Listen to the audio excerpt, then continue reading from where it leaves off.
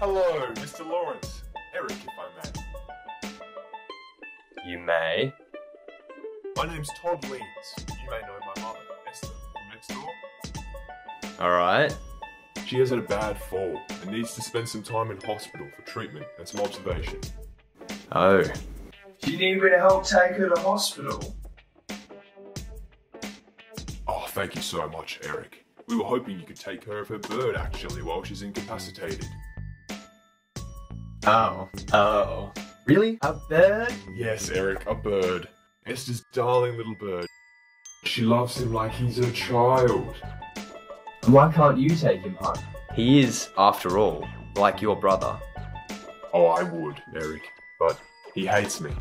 Let me guess. Sibling rivalry? I'll just bring him over.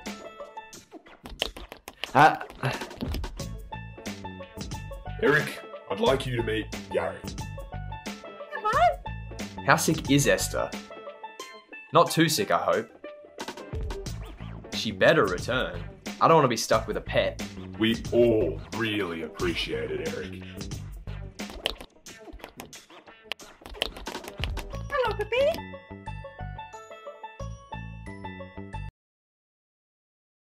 So, I hear you got a bird. Yeah, a yapping parrot.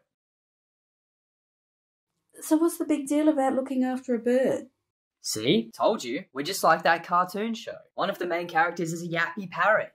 Does the show mention anything about how to take care of the thing? It won't shut up, and it keeps missing the cage when it craps. Have you ever owned a pet? No. Not even a dog? No. Why would I? I can't commit to a woman. I'm hardly going to commit to a dog, or any pet for that matter. Are you saying that you hold pet ownership above sexual relationships? Absolutely. You can't just dump a dog. When you take on a pet, it's for life. Speaking of which, how are you in Portnoy going? Well, you know. What? Well, I went on a date with this guy last night. Oh, a new guy. Well, Francis and I weren't actually dating, and I haven't heard from him for quite a while. So, I met someone else, and we had sex, which wasn't very good, and I haven't heard from him since. The trouble is, we work together. Now, I think the department may have heard that I was... Easy? Well, she still never had sex with me, so not easy. You know, a dud in the sack. A sex stud. I think I might be considered a sex stud now. I'd rather have a beshitted birdcage than this. Oh, Ashley, let me help put your mind at ease. Sometimes I have mad cravings. Sometimes I just have to have a particular burger or brand of smoothie, maybe a piece of fruit. Then, when I have it, once I succumb to that craving, many times, Ashley, I am left dissatisfied. So you're comparing sex with me to eating a burger? Or a piece of fruit. My point is this. Many times, the mind can conjure a fantasy too perfect for reality to ever come close to competing. I think he's saying that you are every man's fantasy, that you are burdened by disappointing the average man. You're saying you never enjoyed having sex with me. Is that it? No, I've never had the dud problem.